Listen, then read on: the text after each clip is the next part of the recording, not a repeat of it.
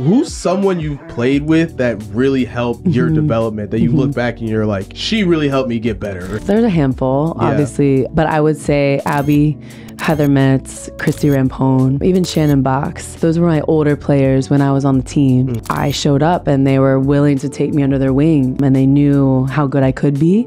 And I think that they valued that, and they were like, listen, if we get the best out of her and we like lean in and we help her along, we hold her hand, then we're gonna be more successful. They taught me how to be a pro, really, because it's not all about skill, right? Just because you're technically good and you're more skillful doesn't mean you're a pro automatically. And so I think I needed to learn that along the way. Once I learned that, which I learned it pretty quickly because I wanted to play, I was like, yo, teach me all the things. I'm ready.